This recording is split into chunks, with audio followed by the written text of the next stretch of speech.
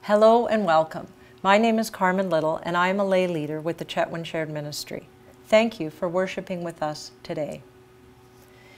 Let us gather in the gift and hope of Spirit. Let us gather for growth and wisdom that comes from God. Let us gather for the sake of the poor and vulnerable. Let us gather to learn God's righteousness and its doing. Let us gather in the safety and diversity of God's sanctuary. Let us gather to seek God, and in seeking, to praise. We pray. We confess, O God, that we find it difficult to imagine the world you offer, where predators and prey no longer threaten or fear, where knowledge and not ignorance or hatred fills the earth, and where a little child may lead. Forgive us for lack of holy imagination. Forgive us for lives and institutions dispirited by the lack of your imagination and its vision. Make us ever mindful of your eternal and bounteous love for us. These things we pray in Jesus' name. Amen. God, source of all light, by your word you give light to the soul. Pour out upon us the spirit of wisdom and understanding, that, being taught by you in Holy Scripture, our hearts and minds may be opened to know the things that pertain to life and holiness, through Jesus Christ, our Lord. Today's words from the prophet Isaiah are some of the most beautiful words ever written about humanity's longing for peace. These are some selected words from Isaiah's writings. A shoot will come up from the stump of Jesse. The Spirit of the Lord will rest on him, the Spirit of wisdom and of understanding, the Spirit of counsel and power, the Spirit of knowledge and of fear of the Lord. With righteousness he will judge the needy, with justice he will give decisions for the poor of the earth. The wolf will live with the lamb, the leopard will lie down with the goat, the calf and the lion and the yearling together, and a little child will lead them. The infant will play near the hole of the cobra, and the young child put his hand in the viper's nest. They will neither harm nor destroy on all my holy mountain, for the earth will be full of the knowledge of the Lord as the waters cover the sea. Isaiah is saying that when the Messiah comes in all of his fullness, all people will live in peace, dignity, and love. This is where the world is headed. The birth of Jesus was the beginning of a grand and glorious invasion of divine love. In the language of war, a beachhead has been established. The seed of the kingdom of peace and love has been planted.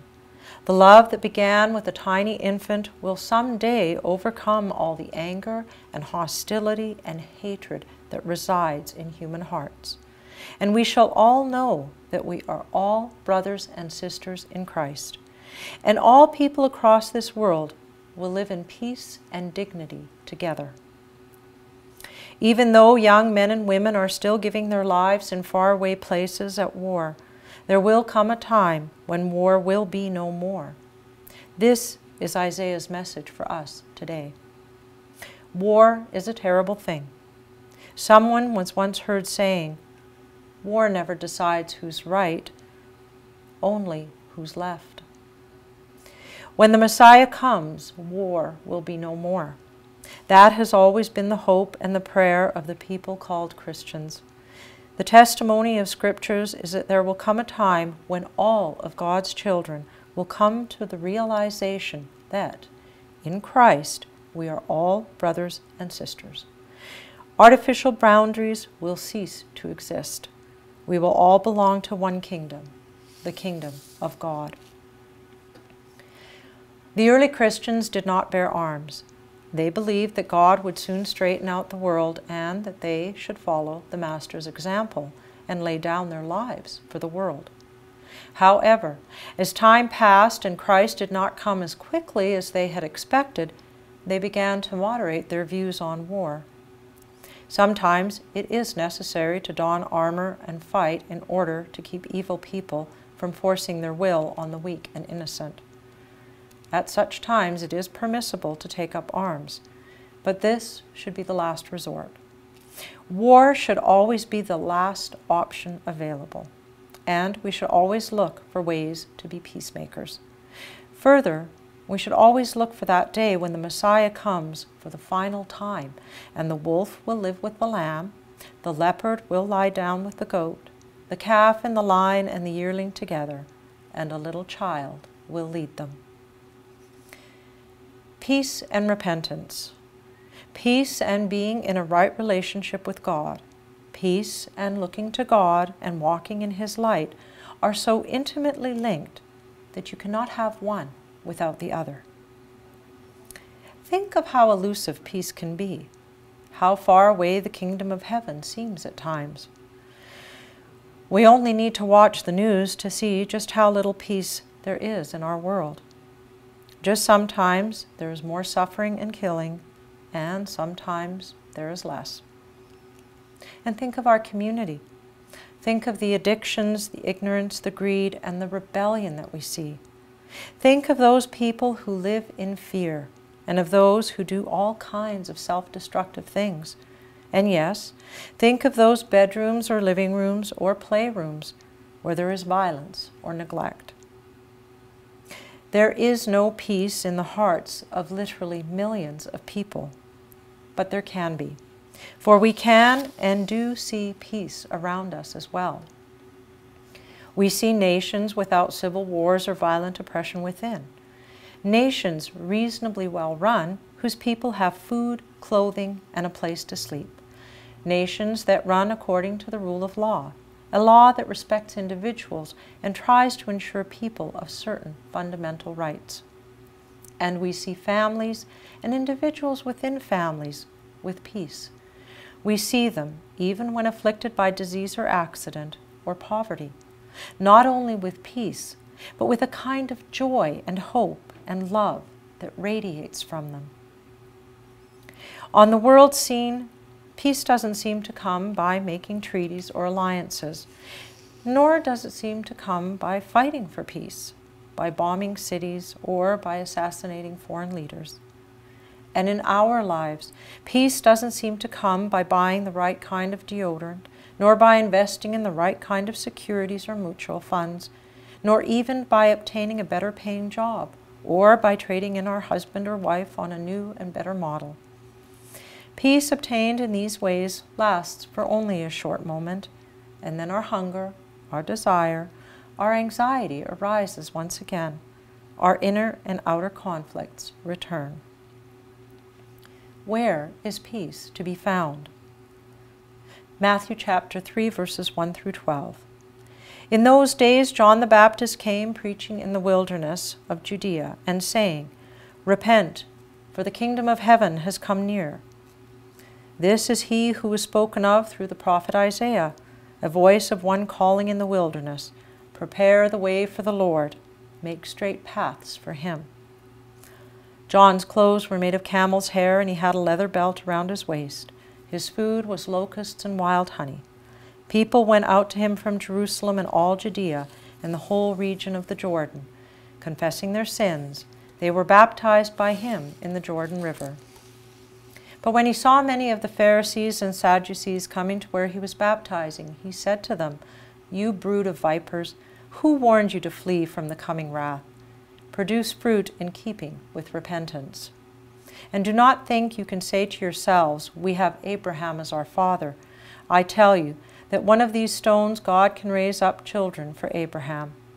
The axe is already at the root of the trees, and every tree that does not produce good fruit will be cut down and thrown into the fire. I baptize you with water for repentance, but after me comes one who is more powerful than I, whose sandals I am not worthy to carry. He will baptize you with the Holy Spirit and fire. His winnowing fork is in his hand, and he will clear his threshing floor, gathering his wheat into the barn and burning the chaff with unquenchable fire. The words of John the Baptist, Repent, for the kingdom of heaven has come near. Peace comes with repentance. Peace comes with turning towards God and living within Christ. Peace comes by preparing the way for the coming of the Promised One. It grows out of us, not because of something special about us, because of something special about the God we open ourselves up to, the God we resolve to truly love, truly trust, truly obey. We read the story of John the Baptist and of how he went out into the wilderness and there preached a baptism of repentance and the good news of the coming of the Promised One of God. It is deliberate and it is repetitious because it is the truth we need to hear. Where is peace?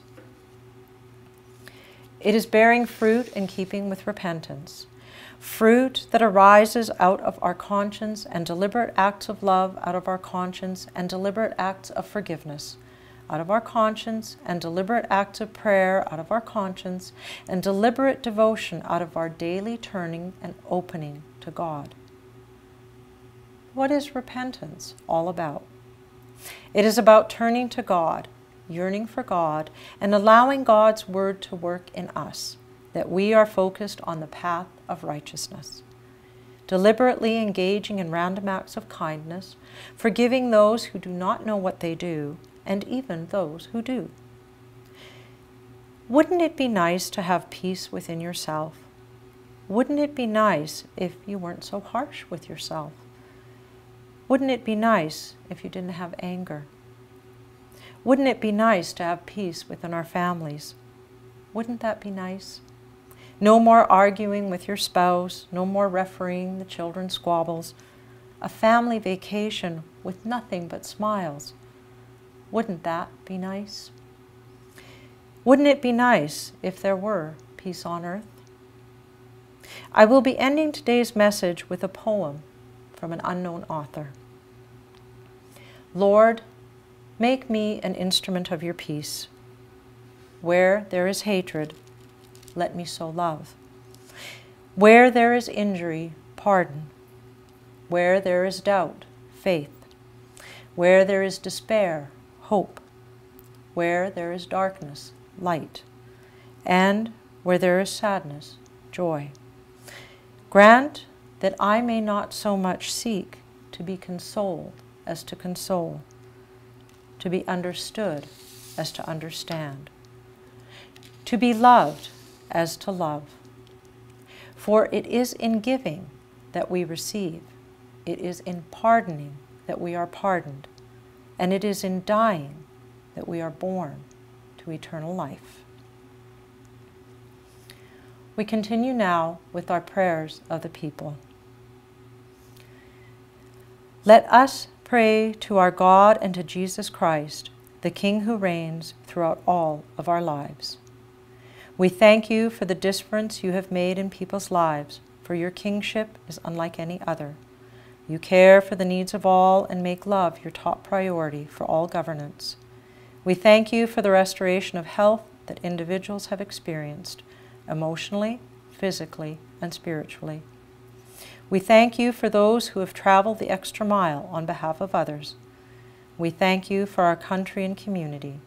We are grateful for our many blessings of food, friendship, shelter, and hope. We pray for all those who are gathered here and for our families, near and far. We pray for the leaders of this community, of our province, and our country. May they be granted wisdom and insight and lead with mercy, justice, and peace. We pray for those who live in areas of strife, famine, and oppression. May they know our concern. May we reach out to offer our help. We pray for people who bring relief to those facing disaster and hurt in their lives. May their work be fruitful, and may they make a difference to those lives. We pray for people who serve us every day in various ways, doctors, nurses, police, firefighters, and all who serve us so faithfully. Hear our prayers and continue your grace and mercy to each of us. In Christ we pray. Amen. The love of God is yours to share. The peace of Christ is yours to extend. The power of the Holy Spirit is yours to offer. And now may the peace of God, which passes all understanding, keep your hearts and your minds in the knowledge and the love of God and of Jesus Christ our Lord. And may the blessings of God, Creator, Word, and Spirit be with you this day and forevermore. Go in peace.